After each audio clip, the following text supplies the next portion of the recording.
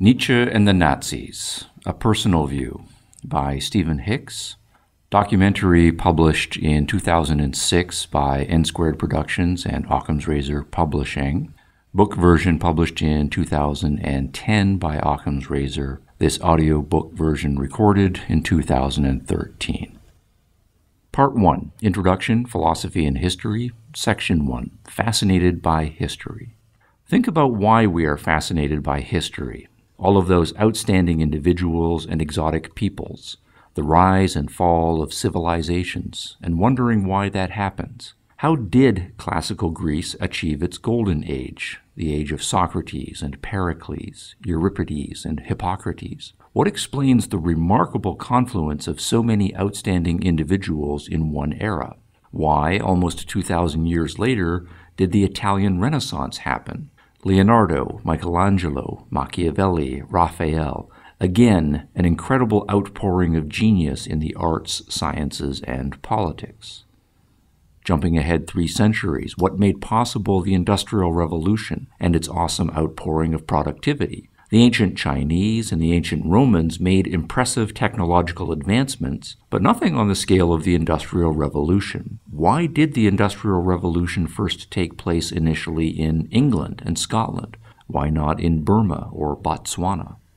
Or what, by contrast, explains major historical declines? Why did the Roman Empire collapse?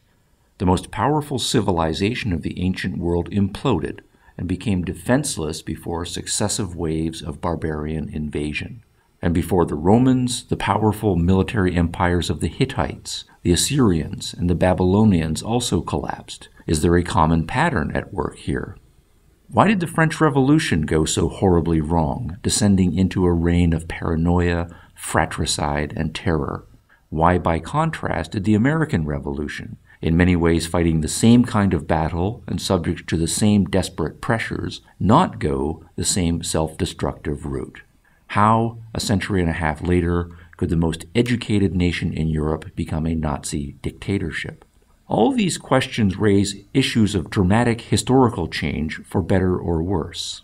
But we can also ask questions about long periods during which no dramatic changes took place. Consider the San people of the Kalahari region in southern Africa. Sometimes they're called Bushmen. Experts estimate that for 10,000 years, the San have lived the same way for generation after generation. Let us put that in perspective. If a generation is 25 years or so, then 10,000 years means 400 generations of sameness. By contrast, it has only been about 20 generations since Columbus crossed the Atlantic. And consider how much has changed in Europe and the Americas since then.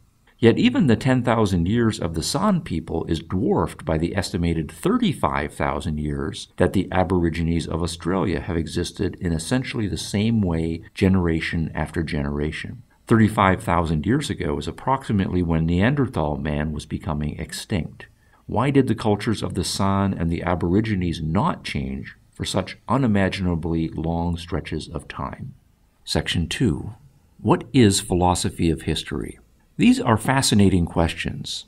As historians, we study interesting individuals and cultures to understand how they lived, why they lived the way they did, and what impact they had on the course of human events. As philosophers, we think more broadly and abstractly. We learn our lessons from the historians and ask, are there broader explanations we can find in the dramatic rises and falls of cultures, or in the static nature of others? History, from this perspective, is a huge laboratory of experiments in human living. Some of those experiments have been wildly successful. Some have achieved middling results, leading their cultures to eke out an existence across the generations, and some have been outright disasters, causing misery and death on a large scale. Can we identify the fundamental causes at work? Can we learn why some cultures flourish while others stagnate, collapse, or descend into horror? Is there a moral to the story of history? Let us turn to one major experiment, one that turned out to be one of the darkest eras in human history.